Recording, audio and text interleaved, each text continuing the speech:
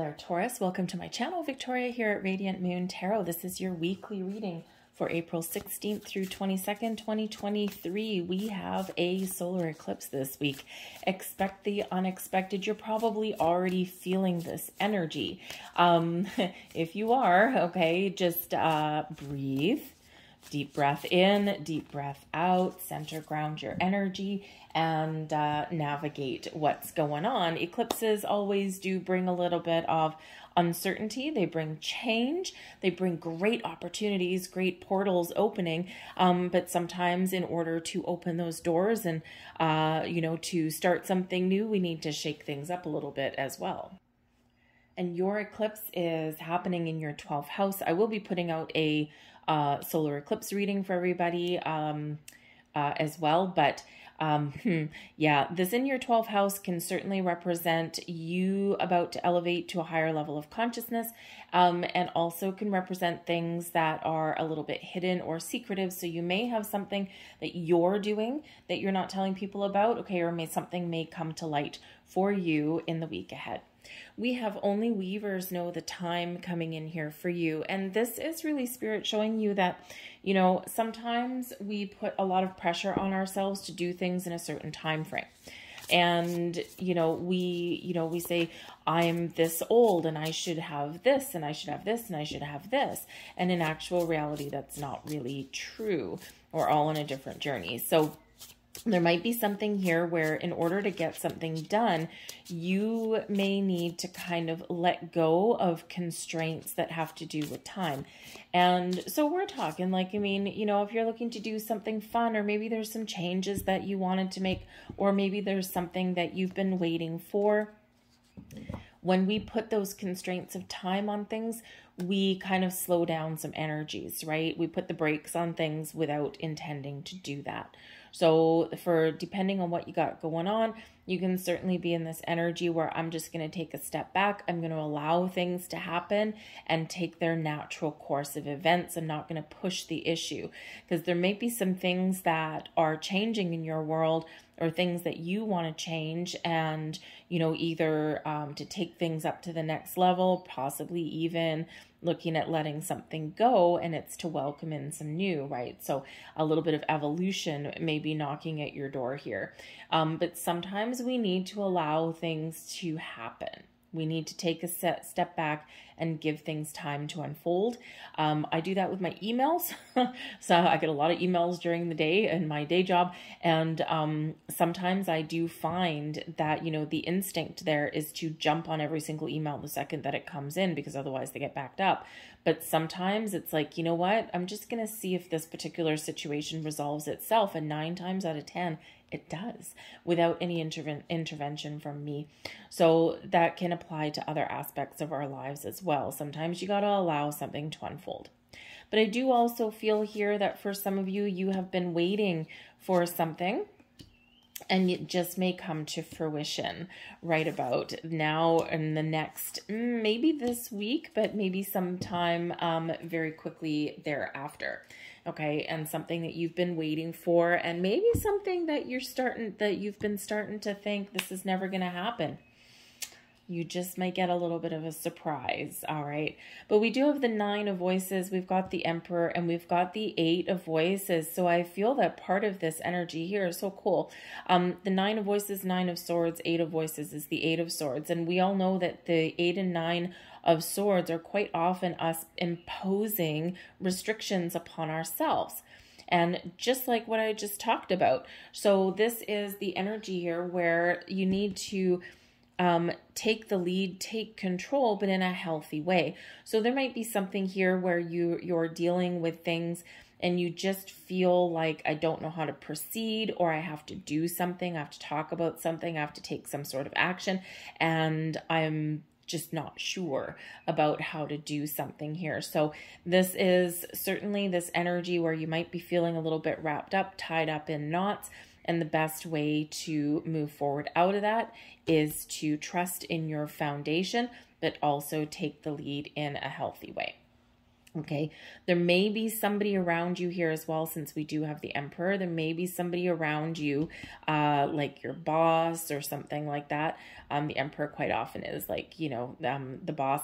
And this can be where maybe you feel as though you're a little bit restricted. And if that's the case, you might be looking to make some change. And if you're looking to make some change, this is the week to do that. Okay. But we do have the 9 of Voices, 9 of Swords energy, and this is to start your week. So some of you might be actually a little bit tired this week. Eclipses really do bring in a little bit of shaky energy sometimes. Again, anything goes, right?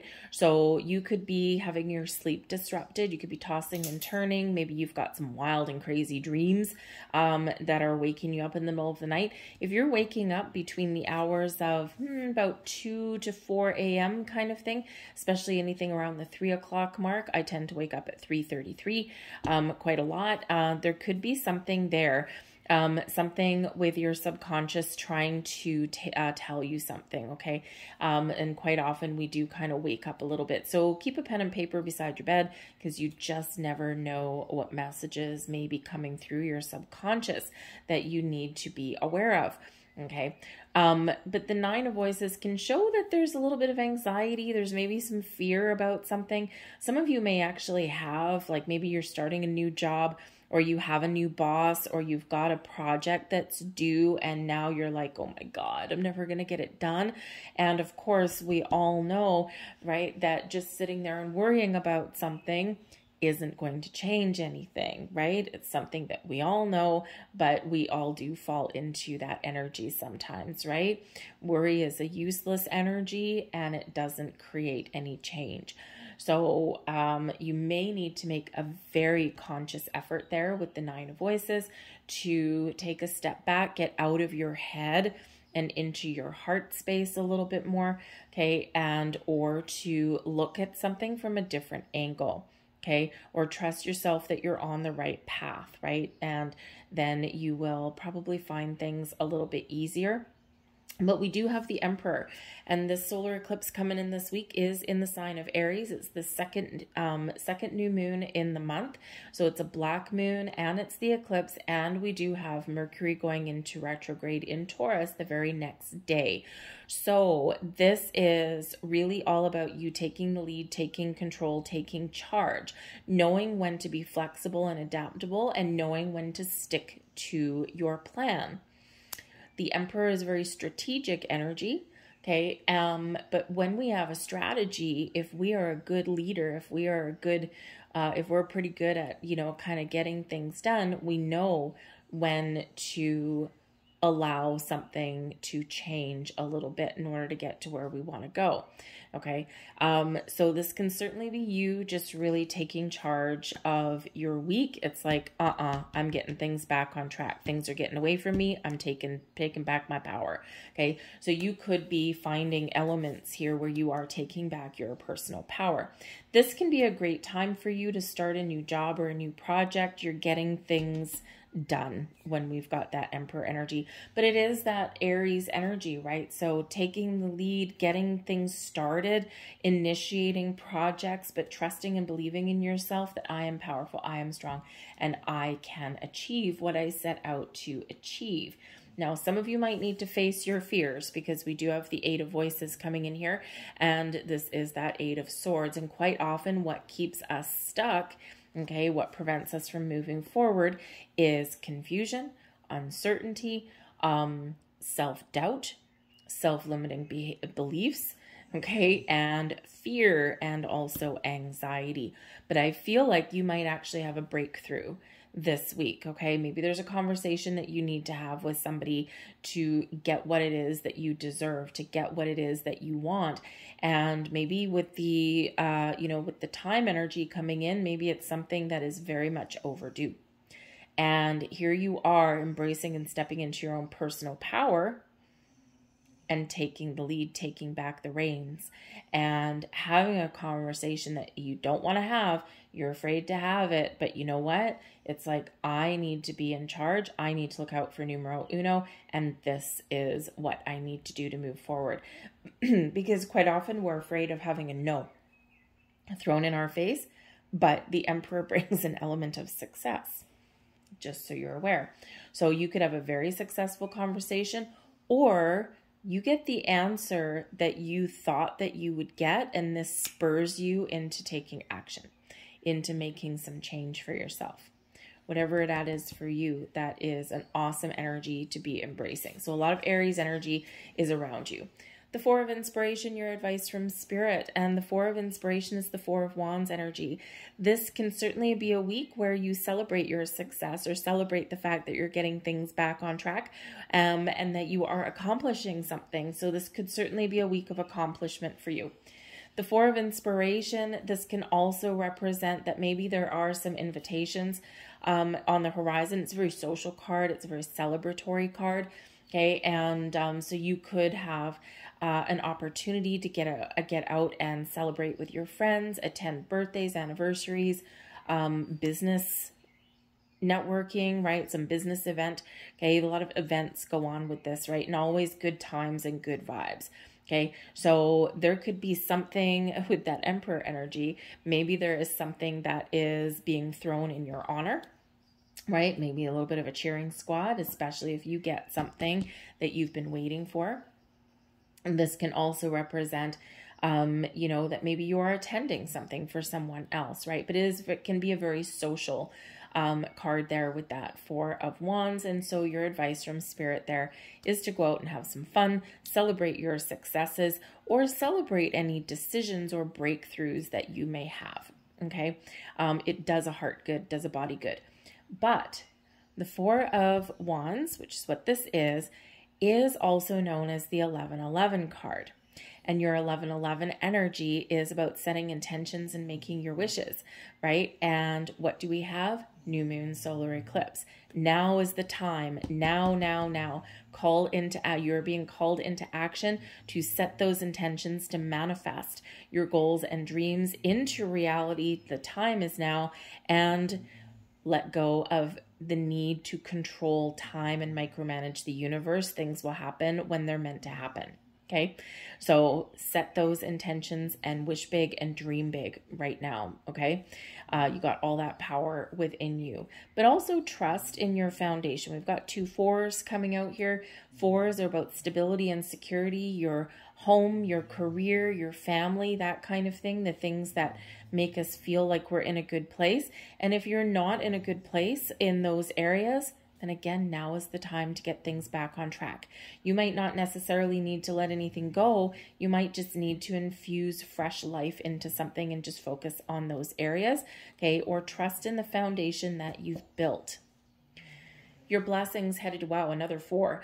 Blessings headed your way, the Four of Voices, a little bit of R&R, peace, rest, relaxation, very calming energy, okay? So here we're all tied up in knots. We're all wrapped up in a little bit of a bundle, but your blessing is to be able to let that go, is to resolve any inner conflict or turmoil, okay? To get a little bit of clarity and to have that peace of mind, that inner peace, that outer peace, okay? So very wonderful energy heading towards you as a blessing with that Four of Voices.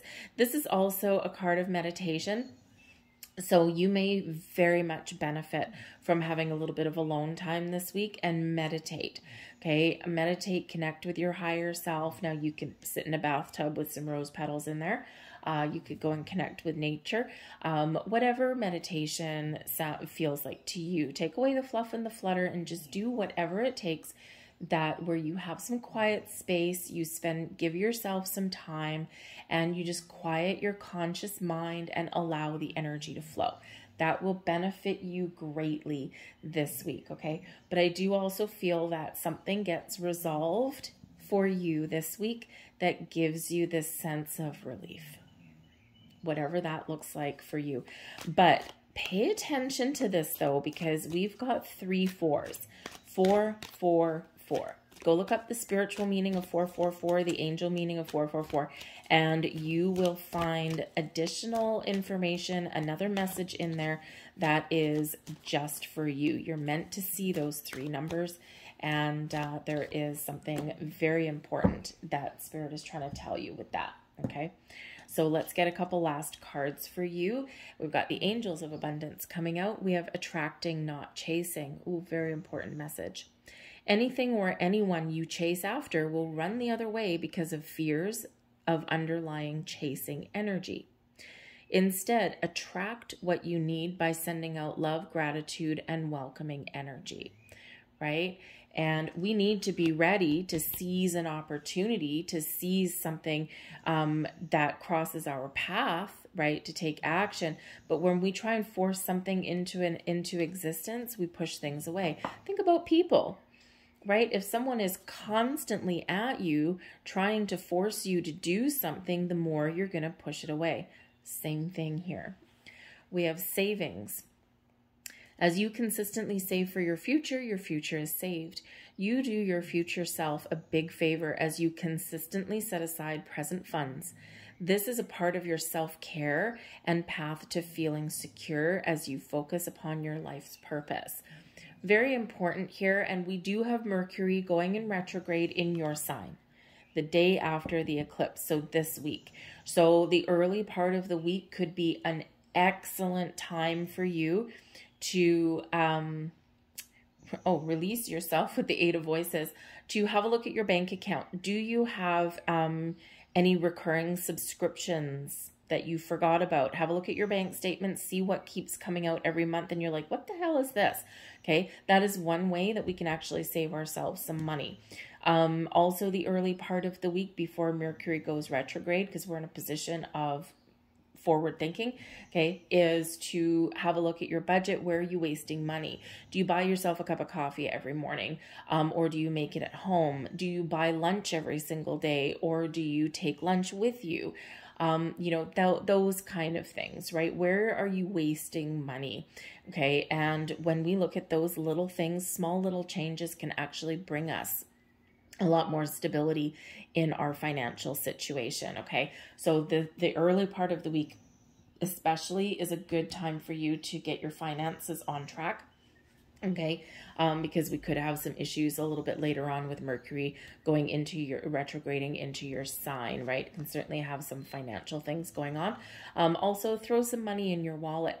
There is a psychology behind spending money, and in these days of electric currency, right, we use our debit cards for things and all that kind of stuff. We use our credit card. There's a psychology behind that because you don't see the money leaving, physically see it leaving, we don't place great importance on it. But if you start your week with $100 in your wallet, you are a lot more consciously aware of how fast that $100 is dwindling. So just a heads up for you guys there. We also have do the work. It's not enough to dream or pray. You've also got to take the positive action steps that you are being divinely guided to take. Consistently working on your priorities will make them flourish like a lush flower garden. Yes, we don't chase things, but we do take positive steps forward to attract things into our life, to follow our goals and dreams. And we are always co-creating with the universe. So the universe meets us halfway. We take one step forward and the universe comes forward as well. So there you go. I'm going to leave all that there for you folks. I hope there was something here for you. If so, please hit like on this video, subscribe to my channel, leave a comment in the box down below. Check out the other videos that I've got there, monthlies, dailies, and of course I do career and love and all of that kind of stuff too, and plus timeless readings also. So I thank you guys for watching, and I will see you next time. Bye.